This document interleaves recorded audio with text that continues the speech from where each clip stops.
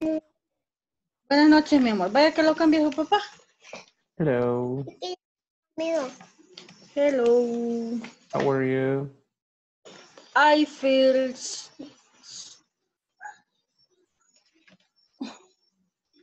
Are you okay?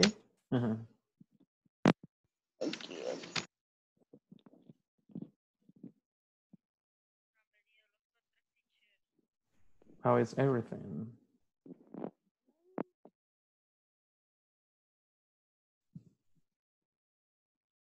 Hi, María. No la escucho, María.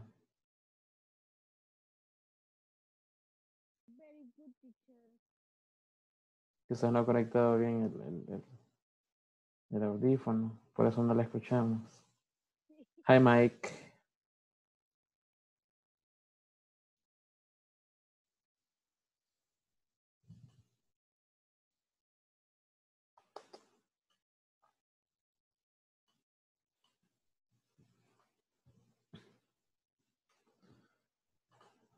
So, hello, everybody.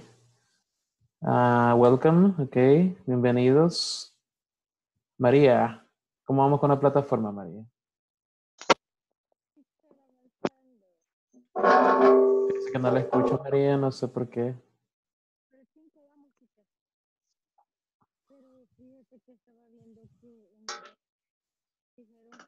Hi, Mike.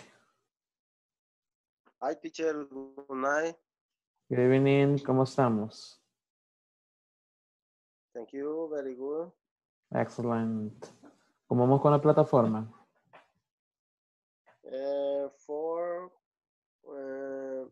4.6. Okay, excellent. That's good. Nice. María, no la escuchamos. Creo que su audífono no están conectados.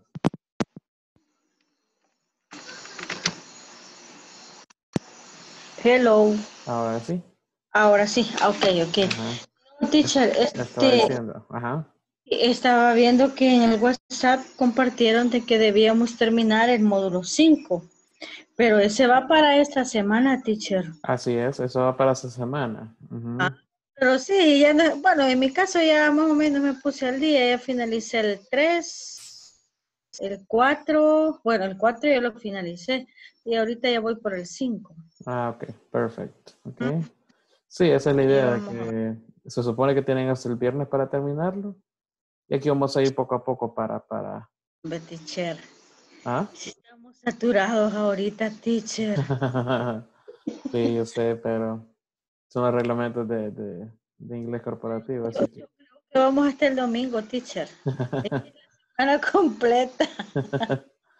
ahí sí no sé cómo lo manejan ellos, pero... No, es que yo Ujú. estuve el módulo pasado, el 1, ¿verdad?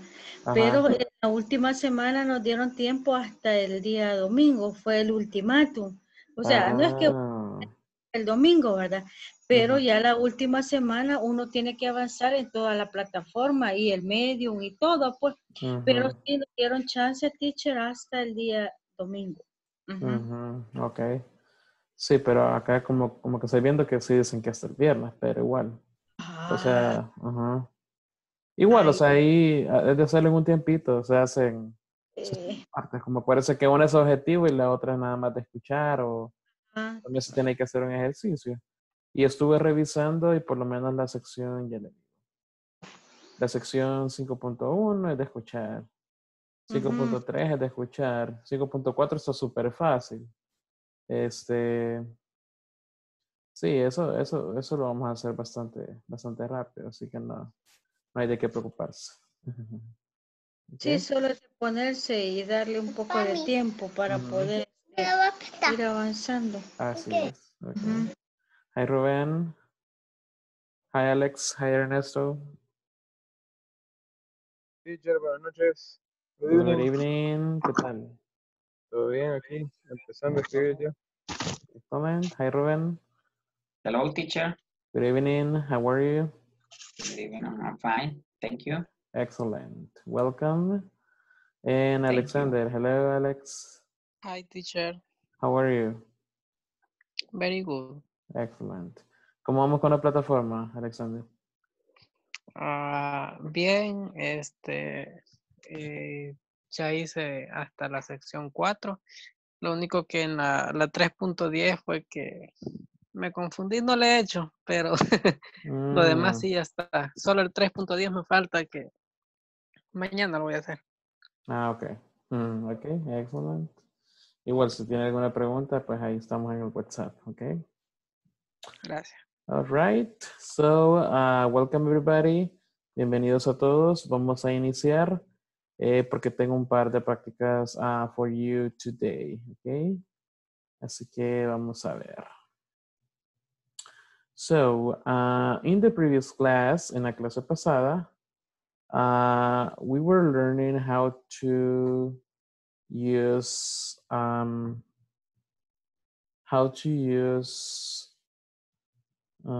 see, what is it? Frequency adverbs, okay. Estamos viendo cómo usar frequency adverbs, pero lo usábamos para practicar el he, she, and it, okay. Estamos hablando de otras personas. So, el día de ahora tengo más prácticas sobre preguntas, okay. Y de hecho esto puede hacer que les ayude para algunas de las secciones en la parte, perdón, para algunos de los literales en la sección number 5, okay, para la sección número 5. Así que acá lo podemos ir revisando poco a poco. Eso es a manera de repaso. Les mencionaba la semana pasada que trataría de traerles preguntas que son muy comunes para que nos acostumbremos a responder preguntas en una conversation, ¿ok? Entonces, en la clase pasada, para los que no estuvieron, vimos que también se podían hacer preguntas usando how often, es decir, qué tan a menudo, ¿ok? How often, eso significa qué tan a menudo. Y luego tengo algunas actions o algunas acciones, right? So, vamos a ver, acá tenemos a varios participantes, solo voy a pedir la ayuda a algunos de ustedes para responder estas preguntas y voy a ir escribiendo la respuesta, ¿ok? Así que si por si casualidad no sabe o trate de seguir la respuesta que su compañero ha dado anteriormente, ¿ok? So let's see, vamos a ver, Alexander, how often do you eat pupusas in the morning? Uh, sometime. I Okay. sometime. I sometimes, ¿qué? ¿Qué sería la actividad? Eat pupusas Ajá. In the morning. in the morning. Okay, excellent. Okay, perfect. I sometimes eat pupusas in the morning. Okay, esa sería la respuesta.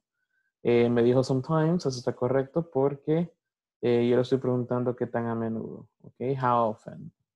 How often? Okay, thank you, Alex. The next one. Vamos a ver. Rubén. Hi, Rubén. Vamos a ver. Hello, teacher. Do you have a sister? Yes. Okay. How often does your sister drink coffee in the afternoon? Mm, Mhm. Va a tener que correr para acá. she, Ajá, she, she does not. No. Allá viene. She, 285. she sometimes, Okay, she sometimes. she sometimes drink coffee in the afternoon. Okay, drinks. Okay, no nos Drinks, olvidemos de. drinks coffee in the afternoon. Yeah, drinks Digamos, coffee la pared está tocada. in the afternoon. Okay, perfect. Okay, thank you, Ruben. Okay, in the same case, you are using sometimes, okay, because I'm asking how often, okay, que tan a menudo. Now I have a yes, no question, okay? Let's see. Mike, do you ever play video games in your cell phone? Acá primero me tendría que decir yes or no y luego me dice la oración. Do you ever play video games? Yes, I Uh-huh. yes, I I sometimes Mhm. play video games in your cell phone. In my cell phone. Excellent. Okay, in my cell phone. Mhm. Perfect. Yes, I sometimes play video games in my cell phone. Okay, that's right. That's good. Igual, acuérdese que acá en vez de sometimes podemos usar cualquiera de lo que hemos estado usando. Esto, en caso de ustedes, esto aplica para las personas o para las personas acá específicamente a las que le estoy preguntando. Okay. The next one. Thank you, Mike. Does your boss ever listen to music at work? Boss means jefe. Okay. Your boss, sorry, your boss to jefe. Does your boss ever listen to music at work? Okay. Does your boss ever listen to music at work? Let's see. Jimmy. Hi, Jimmy. Hello. Mhm. Sería yes. Mhm. Yes, she she she often Okay. She often. listens Mhm. to music at work. Excellent. Okay. Perfect. Thank you, Jimmy. She often listens to music at work. Okay. Very nice job with the third person. Okay. Muy buen trabajo con la tercera persona. Acuérdese que tenemos que incluir la letra S al verbo. Ok. Cuando estamos hablando de otra persona. Using he, she, or it. Ok. Another question. Otra pregunta. Do you eat any pasta in your house? Do you eat any pasta in your house? Let's see. Maria. Do you eat any pasta in your house? Yes, Mm-hmm. I Mm-hmm. rarely, yes, I rarely eat any pasta in my house. Ok, si nos fijamos, la pregunta no es con ever. En ese caso, solamente le estoy preguntando si usted come algo de pasta en su casa. Ujú. So, no tiene que usar often ni sometimes, porque acá solo no le estoy preguntando qué tan a menudo. Ok. So, I eat. ¿Qué? Yes, eat any pasta in my house. Ok, any is for negative. Ok, any es para negativos. Para Entonces, negative. ¿cómo sería para affirmative?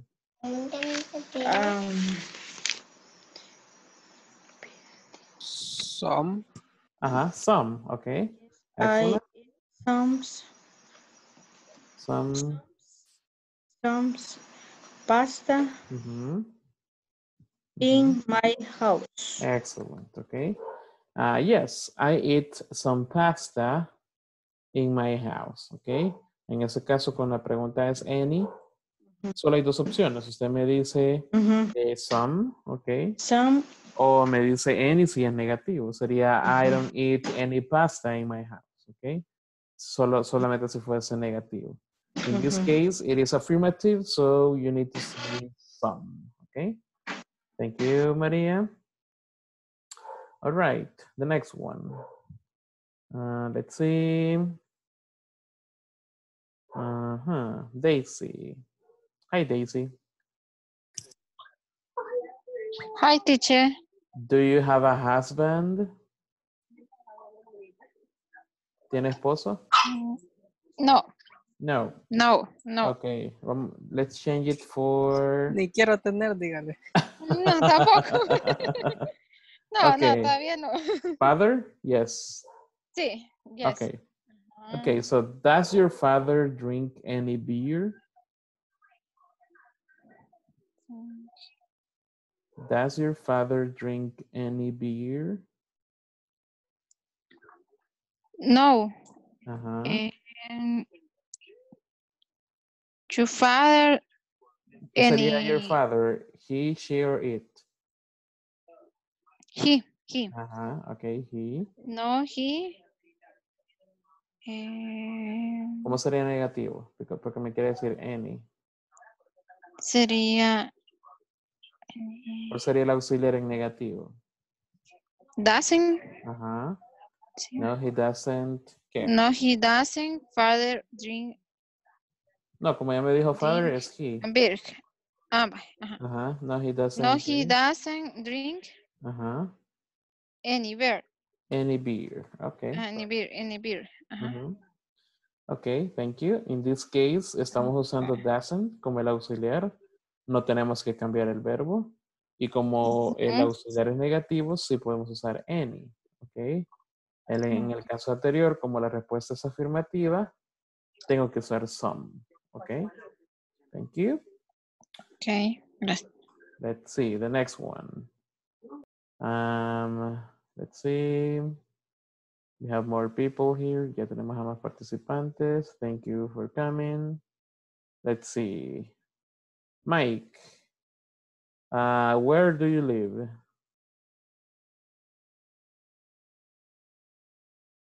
Hi, Mike. Where do you live? Uh-huh.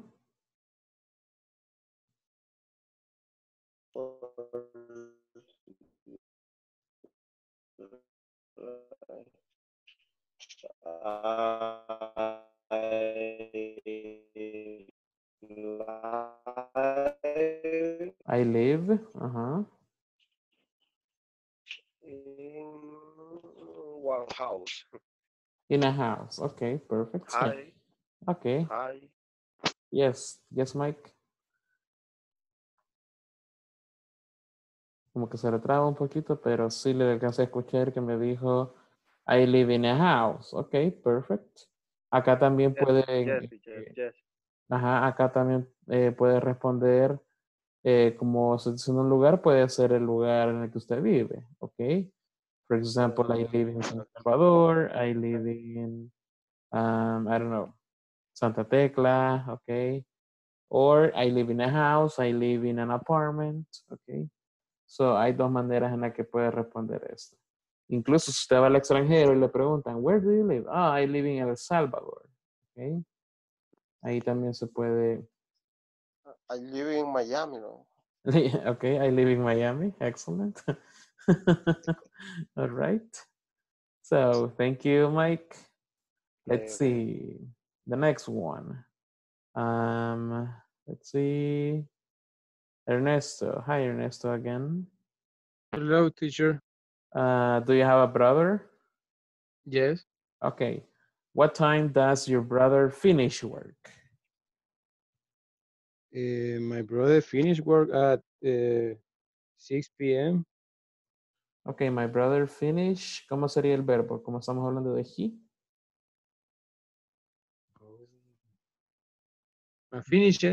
Finishes. Ajá, finishes.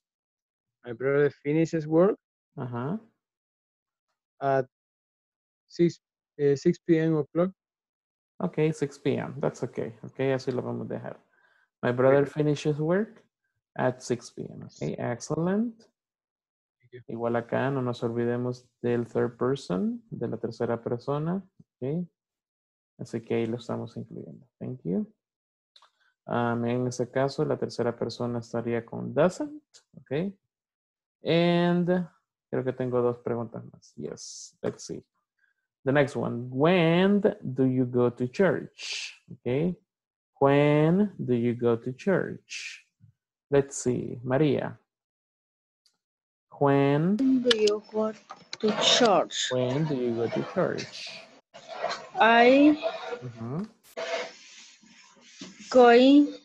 I go solamente. I go.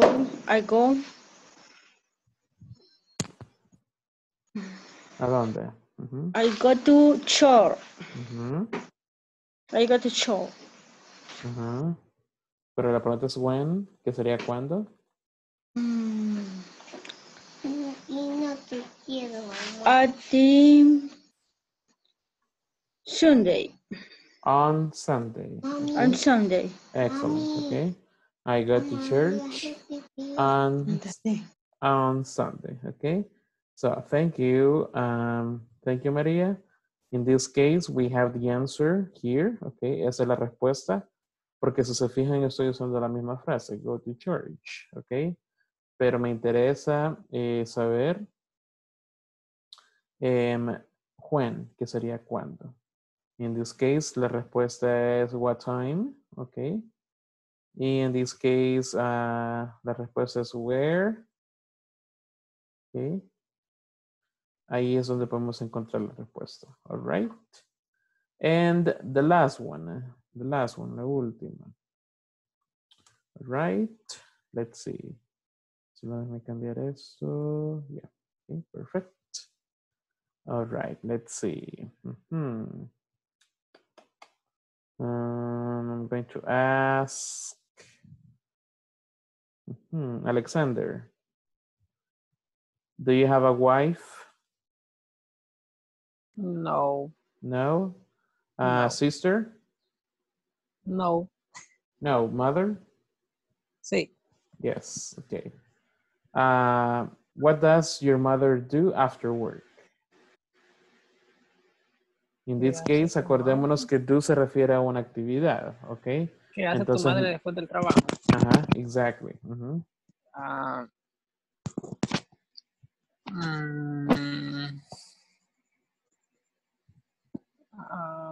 Watching TV.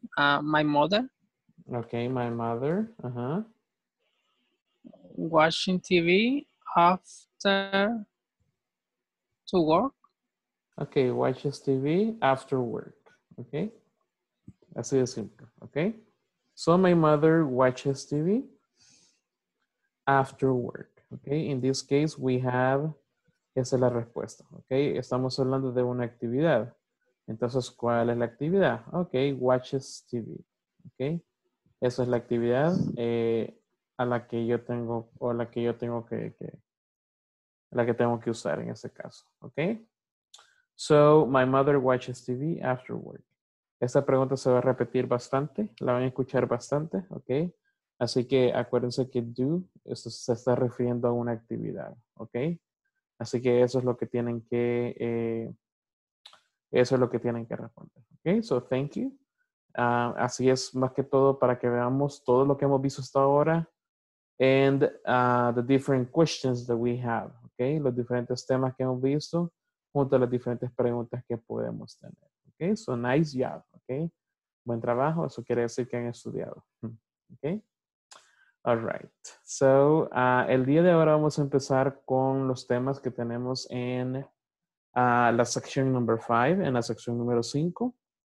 Solo como un recordatorio, recuerde que tiene que tener la parte número 5 terminada hasta donde tengo entendido para el viernes. Ok. Así que, igual, acá usted tómese su tiempo.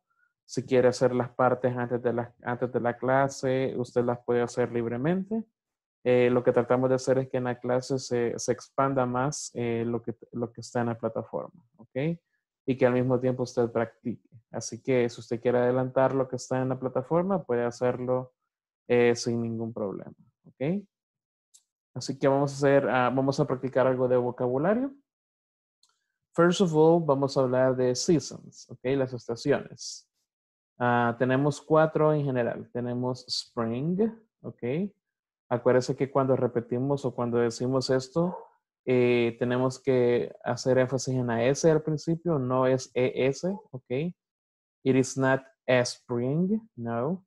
It is spring, ¿ok? Spring, ¿ok? Then we have summer, que es el verano, ¿ok? Summer. Then we have autumn, ¿ok? Eso es un poco difícil de pronunciar. Pero hay otra más fácil que sería fall, ¿ok? Fall. Autumn and fall, esos son sinónimos, ¿ok? son sinónimos. And then we have winter, ¿ok? Nada más que aquí la imagen que tenemos de winter es un poco contraria a lo que tenemos nosotros acá en el país, ¿ok? Porque nuestro winter es con lluvia, no es con nieve, ¿ok? So, acá están las seasons. Repitamos. Spring, summer, fall, autumn. Acá tenemos que imaginarnos que la primera U no existe. Autumn, ¿ok? Autumn, winter. Okay, do we have spring in El Salvador? ¿Tenemos spring en El Salvador? Spring. Probablemente sí. No es muy notorio, pero probablemente sí tengamos spring. Okay. Summer. ¿Tenemos summer en El Salvador? Yes. Yes. Okay. We have summer in El Salvador. Fall. Tal vez no es tan notorio, pero probablemente sí lo tengamos. And winter. Yes. Okay. En nuestro país, digamos lo que más predomina sería summer and winter, ¿ok? Luego las otras dos, no las notamos en sí, porque como decíamos, acá no cae nieve, entonces no podemos ver exactamente cómo va el ciclo de las seasons, ¿ok? Pero esas son las seasons que tenemos en general, ¿ok? So, otra parte del vocabulario que va con esto es sports, ¿ok? Sports o deportes. Right. So, vamos a ver cómo podemos describir algunos sports. For example, I can say I play soccer, I play basketball, or I can say I played football, okay, así como nosotros lo decimos en español, I played football, or en Estados Unidos tenemos American football, okay. I play baseball. I play baseball. Boxing. Okay. I play volleyball. I play tennis. And I play rugby. Okay. Esas son las que la mayoría son las más comunes, por así decirlo. Ok. Y si se fijan, para estas 8 voy a usar la frase play. Ok. Play soccer. Play basketball. Play baseball, play tennis, ¿ok? Etcétera. Para las otras 8, a la hora de hacer una oración voy a usar la palabra go, ¿ok? Por ejemplo, go skiing, go ice hockey, go lifting weights, go surfing, ¿ok? Go swimming, go horse racing, go cycling, and go canoeing, ¿ok? Así que por eso escribí la palabra play para las primeras 8, porque es así como se dice, ¿ok? Play soccer, basketball, etc. And then we have go, que sería, es como ir, ¿ok? Pero es una frase, en sí es una frase que se usa en inglés para referirse a esos deportes, right? Así que vamos a repetir. Soccer, football, basketball, American football, baseball, boxing, volleyball, tennis, rugby. The next one, ice hockey, skiing,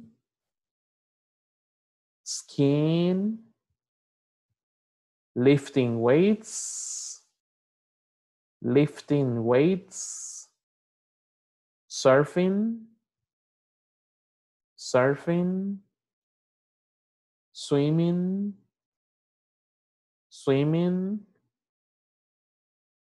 horse racing, Horse, ok, eso viene de caballo. Horse racing, ok, horse racing. Cycling, and canoe. Dígame, Mike. Teacher, y en estos casos así de que es go ice hockey, Ujú, ¿cómo podríamos decirle yo voy a jugar? I go ice hockey. ujú. I go ice hockey. Así. O, de hecho, esa es algo que iba a mencionar por aquí. Ok. Ok, Usted puede teacher, me decir, espero ajá, ahí. no problem, ok. Usted puede decir, I go ice hockey or I play hockey, ok. Okay. Quiere los dos casos. I go ice hockey or I play hockey, ok.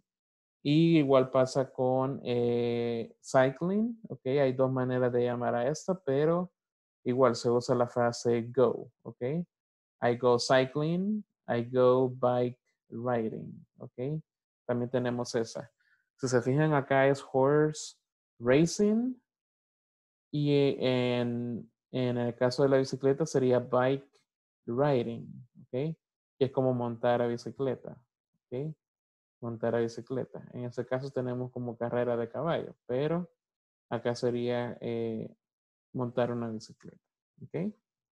Entonces, I have a question. What is your favorite sport? Ok. En ese caso no tiene que usar play ni go, sino que nada más me tiene que decir el nombre de del sport. Ok. Por ejemplo, yo puedo decir, my favorite sport is basketball. Ok. My favorite sport is basketball. Let's see. Vamos a ver un ejemplo. What is your favorite sport? Daisy. What is your favorite sport? Volleyball. Okay, the Volleyball. complete sentence. Volleyball. My favorite sport My favorite sport, mhm, volleyball. is volleyball. Así Okay. es volleyball. Excellent, thank you. Ruben, what is your favorite sport? My favorite sport is basketball. Basketball, excellent. Okay, thank you. Let's see, Wilbur, what is your favorite sport? My favorite sport is soccer and skate. Okay, nice. Okay, soccer and what did you say? Skate. And skate. Okay, okay, that's another sport. Okay, thank you. Jimmy, what is your favorite sport?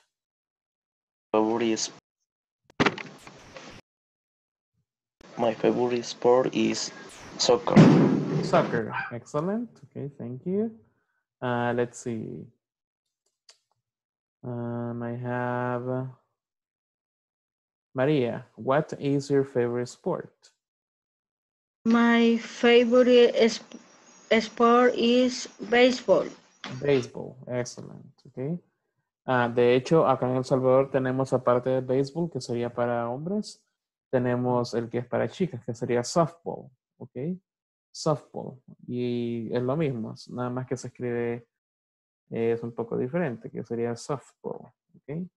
Que es como una pelota suave, ¿ok? Softball. Ernesto, what is your favorite sport? Yes, teacher. My favorite sport is rugby. Rugby. Okay, nice sport. Okay, thank you. Mike, what is your favorite sport? My favorite sport is tennis. Tennis, excellent. Okay, that's correct. Let's see, Alexander, what is your favorite sport? My favorite sport is boxing. Boxing, wow, nice. And finally, Nadia, what is your favorite sport? My favorite sport is football. Football, excellent. Okay, thank you. Now, vamos a hacer una pequeña actividad. usando sports, ¿ok? Lo que quiero que hagan es algo muy fácil, ¿ok? Nada más quiero que elijan uno de estos deportes, ¿ok? No tiene que ser su favorito, porque ahora ya todo el mundo me dijo su favorito, ¿ok? Elijan uno cualquiera, ¿ok? Tenemos varios: soccer, basketball, American football, baseball, boxing, etc. ¿Ok?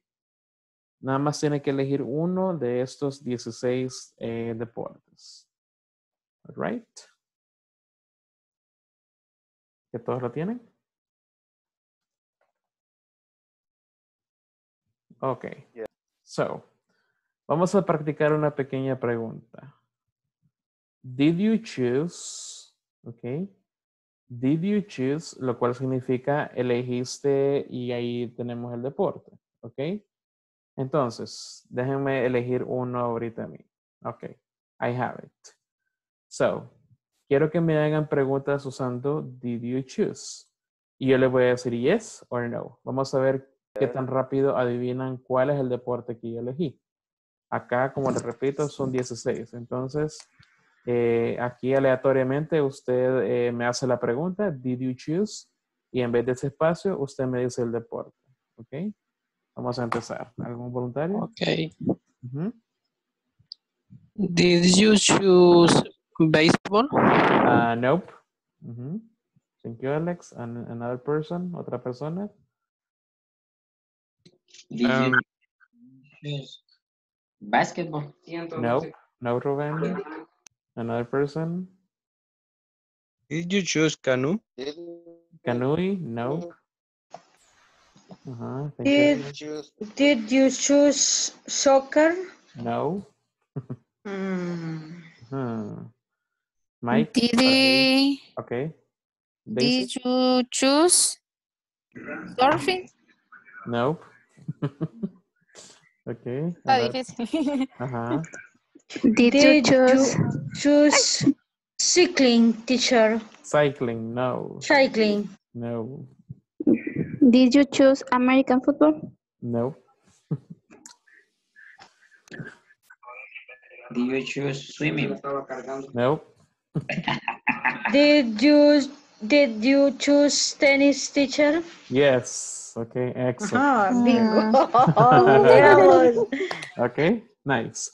So, eso es lo que van a hacer, pero ahora lo van a hacer en grupos, ¿ok? Cada quien eligió un sport, ¿ok? Lo voy a poner en grupos y les voy a dar 2 minutos para que hagamos este pequeño juego, ¿ok?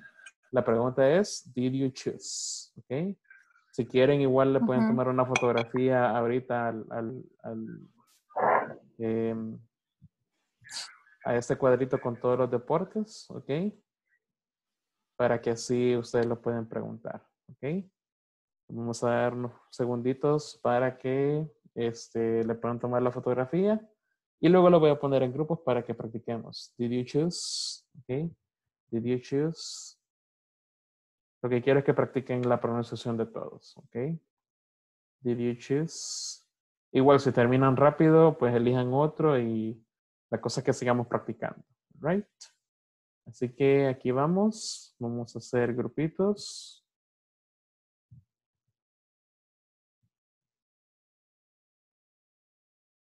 All right. Aquí vamos. Por favor, acepte la invitación.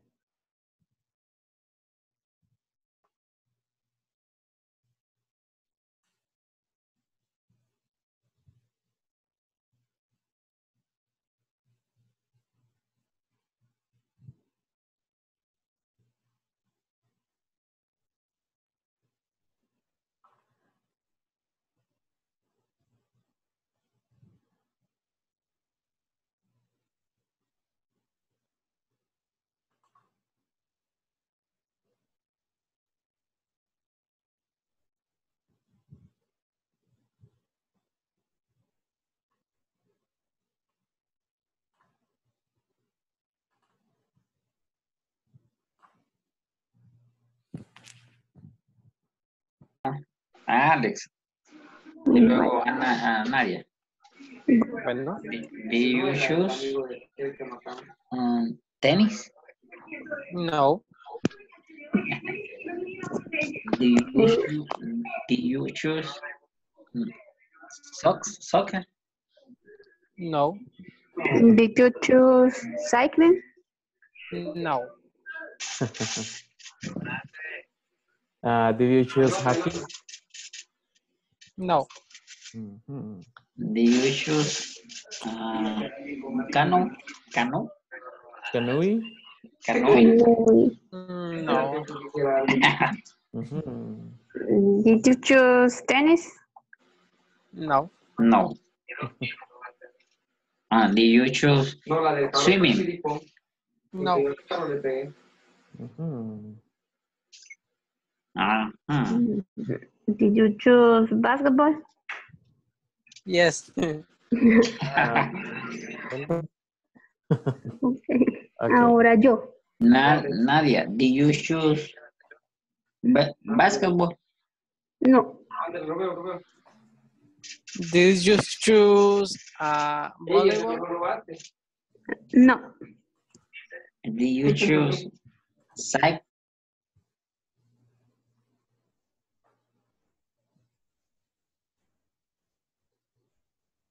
Señor. Did you choose rugby? Rugby, no. Ajá. Did you choose cricket, Wilber? Hockey. Perdón, no la escuché. Hockey. Ujú. Did you choose? No. Ya se lo dijimos todo. Boxing. Ya lo dijimos No, todo, Wilber. no están todas. Surfing. Did you No. choose? No. Did you Basketball. choose swimming? Swimming, no. Me ahogo, no puedo nadar. Did you choose cycling? Cycling, no. Wow. Did you choose horse racing, Wilber? No. Did you choose skiing? Yes. I Ah, choose skiing. skiing. Ajá. I choose it. Okay. Yes. Okay. Okay. Excellent. ¿Quién falta? Solo a Wilber le adivinamos. Ah. Vamos con María. Ernesto y yo. María, Oh, bye. did you choose basketball? No.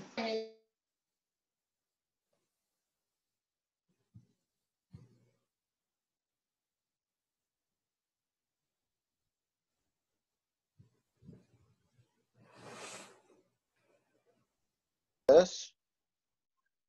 And Jimmy, did you choose horse racing? No. Ujú. Mike, did you choose volleyball? Yes. Ah, nice. Okay. A Daisy ya le adivinaron. Sí, ya me adivinaron. Ah, ¿quién falta? Solo Jimmy. Solo Jimmy no le hemos adivinado. Ujú. A Daisy le Jimmy. gusta, dice que le gustaba a Daisy. El boxing. ¿Cómo? Boxing. It's perfect. Sí. Hay que defenderse. Terrible. ¿A saber de qué? Ah, pues sí. Okay. And teacher, did you choose tennis? No. Okay. And did you choose swimming, teacher? Swimming. Uh-huh. No. No, okay. And you, Dide. Que a ver, ¿quién no hemos adivinado? A mí no me han adivinado. No a ti, adivina. teacher. Did choose surfing? No. No. Did you choose tennis? Ujú. Yes. Tell me. No sé cómo me han dicho. Okay. Tenis, dijo. Ajá. No, tenis. No, pues sí, esa es la que dije Tenis. en el ejercicio. Ah. Ya elegí otra. Ajá. Ah. Did you choose horse racing, teacher? Horse riding, no. Racing. No. Did you choose soccer? Soccer, no. And did you choose Dishes. boxing? Boxing, no. Did you choose American Football, no. football? No. Mm-mm. Did you choose surfing? Surfing, no. Did you choose baseball? Baseball, yes, baseball. Mm, Ok, excellent. So, vamos a regresar, chicos, al grupo principal, ok? Okay. okay.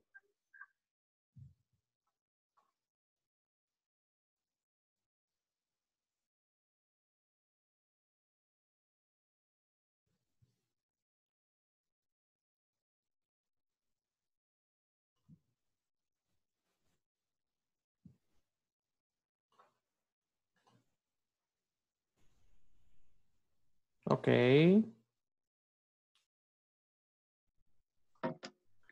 So, to continue, bueno, ya casi finalizando un poco por acá, vamos a tratar de hacer más oraciones, ¿ok? For example, vamos a tratar de usar ahora las seasons and the sports, ¿ok? Y ahora sí vamos a poder usar play and go, ¿ok? Por ejemplo, in the summer, in the winter, ¿ok? Vamos a enfocar en esos dos primero. In the summer, in the winter, ¿ok? Vamos a ver. So, in the summer, ¿qué me pudiera decir uno de esos deportes?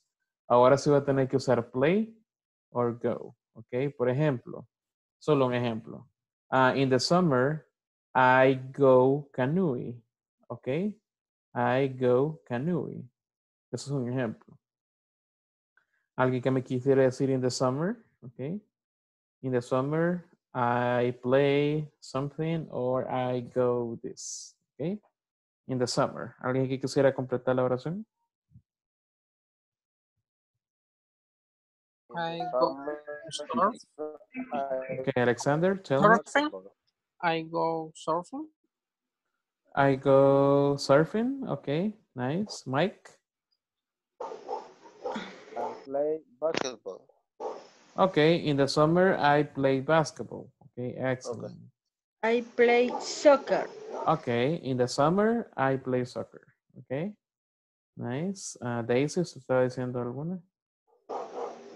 I go horse racing. Okay, I go horse racing. Okay. Racing. I go horse racing. Okay, excellent. No nos olvidemos de usar la frase. Okay, in the summer. Okay, ahora vamos a hacer in the winter. Okay, estamos hablando de acá El Salvador. De la lluvia. Ajá, in the winter. Lluvia. In the winter. ¿Qué hacemos in the winter? ¿Qué creen ustedes?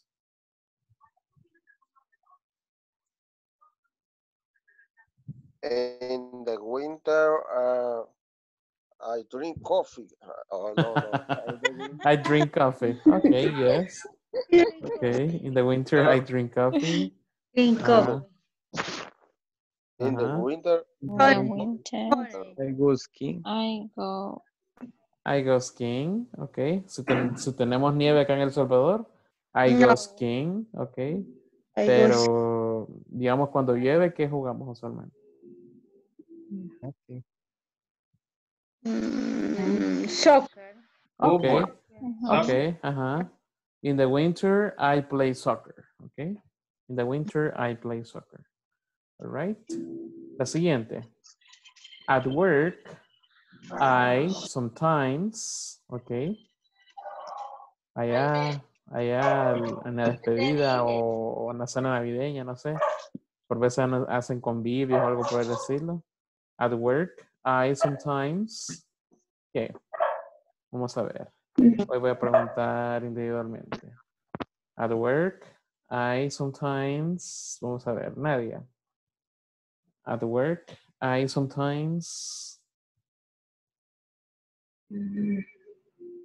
Play basketball. Okay. At work, sometimes I play basketball. Okay, excellent. Thank you. Vamos a ver. Next, Ernesto. Tell me the sentence. Dígame la oración completa. La oración anterior. Ajá, okay. At work. At work. Ajá. At work. I sometimes play volleyball. Okay, nice. At work, sometimes I play volleyball. Thank you. Rubén. Tell me. Yes. Completemos la oración. I work sometimes swimming. Okay, at work, I sometimes go swimming. Excellent. Okay. At work, I sometimes go swimming. Okay, excellent. Thank you. And the last one, Wilbur. The complete sentence, please. Wilbur. Sorry. No problem. At work, I sometimes play soccer. Play soccer. Excellent. Okay, thank you, Wilbur. Now, tenemos otra frase. Que sería la última que vamos a ver ahora. After work. Después del trabajo. Ok. After work. After work. Ok. Si quiere poner sometimes o usually o always, ahí es decisión de usted. Pero acá tiene que usar after work. Después del trabajo. Ok. After work. Vamos a ver. Let's see. Daisy, after work. After work, I go cycling. I go cycling. Excellent. I go cycling. Excellent. Okay, thank you. Maria, after work. I work, me perdí, teacher. Ok, aquí lo tenemos, mire. After work, después del trabajo, y hay una actividad. I go swimming. Okay, nice. After work, I go swimming. Excellent. Jimmy. Thank you, Maria. Jimmy, after work.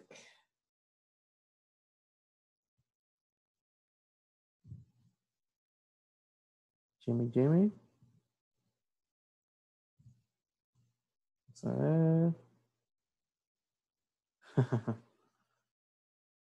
After work, I boxing. Okay, I play boxing. Okay, excellent. And the last one, let's see, Alexander. After work. After work, I play football. Okay, nice. After work, I play football. All right. So, así es como nosotros usamos este vocabulario, ¿ok? Como les mencionaba, tenemos seasons, que son las estaciones. Las más comunes en nuestro país son summer and winter, ¿ok? Y luego tenemos algunos de los sports. Por favor, acordemos de usar el verbo correcto para cada uno, ¿ok? Play volleyball, play tennis, play baseball. And then we have go skiing, go swimming, go surfing, ¿ok? Siempre tratemos de usar el verbo correcto, porque sí, no se puede decir, por ejemplo, play swimming, ¿ok? Ahí sí no se puede. Para eso tenemos un verbo específico para cada actividad, all right? No sé si alguien tiene alguna pregunta en cuanto a esto. ¿No?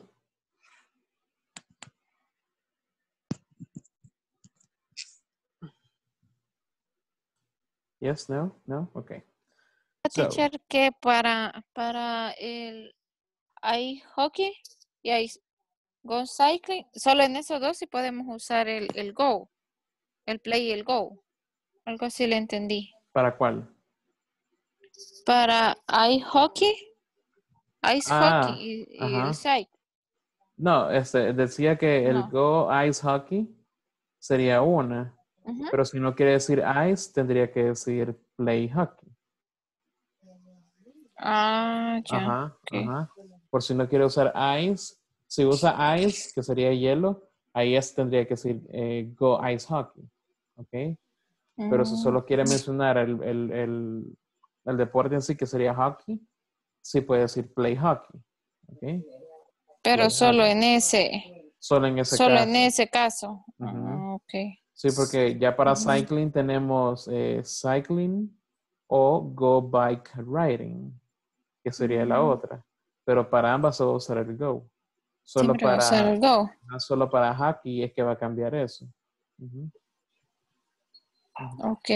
E igual, si decimos softball, es igual que baseball, so ahí decimos play. Ok. Play softball. All right. Thank you, Daisy, for the question. Okay. So, el día de mañana vamos a practicar un poco más sobre WH questions, ¿ok? Más preguntas usando preguntas de información, ¿ok? Recuerde que information questions usualmente se responden con una oración completa. Sin embargo, si es una yes no question, ahí solo decimos yes or no, ¿ok? Y usamos el auxiliar. Pero en ese caso, nada más lo quiero dejar con esa conversación, porque acá vamos a ver algunas de las preguntas que vamos a practicar mañana. ¿Ok? So, Justin, what do you do in your free time? ¿Ok? What do you do in your free time? ¿Qué es este do? Eso lo acabamos de ver. ¿Qué es ese do? ¿Alguien que me pudiera decir? Hacer no era, teacher. Conexión. Exacto. Exacto. No. Hacer Ajá. o una acción Referencia a o... algún lugar. no. No. Acá do significa Una actividad. una actividad, Una exacto. actividad. ¿Ok? ¿Qué haces en tu tiempo En tu libre? tiempo libre, exacto. ¿Ok? What do you do in your free time? ¿Ok? Esa sería la primera que vamos a estudiar mañana. La persona responde, well, I love sports. Really? What sports do you like? ¿Ok? What sports do you like? ¿Qué deportes te gustan? ¿Ok? Entonces ahí ustedes pueden responder así como me estuvieron haciendo la primera. Oh, I like soccer. I like tennis. I like boxing. ¿Ok? Acá la persona dice, hockey, baseball, and soccer are my favorites. Wow, you're a really good athlete. When do you play all these sports? When do you play all these sports? ¿Qué significaba when? ¿Cuándo? ¿Cuándo? Okay. ¿Cuándo? Okay. When do you play these sports? ¿Cuándo juegas todos esos deportes? Porque le gustan bastante, right? And the person says, oh, I don't play these sports. I just watch them on the television. Okay. No, que no los juega, solamente le gusta verlos en la televisión. Okay. Entonces, acá tenemos 3 de las preguntas que vamos a estudiar mañana. Okay. Son más. Vamos a poner en práctica todas las WH questions que hemos visto hasta ahora, que sería what time, when, where, e incluso vamos a poner who, que sería hablando de quién. All right? So, como les mencionaba hace unos minutos, por favor trate de avanzar un poco más en la plataforma. Como les mencionaba, esa parte de WH Questions está muy fácil en la plataforma. Así que si usted puede adelantar, mucho que mejor. Right? Así que ya se nos acabó el tiempo. Así que have a good night, everybody. And see you tomorrow. Okay? See you tomorrow, teacher. Good Bye-bye. night. Thank you, teacher. Bye. Good See night. you. See you. Bye. Good night. Good night.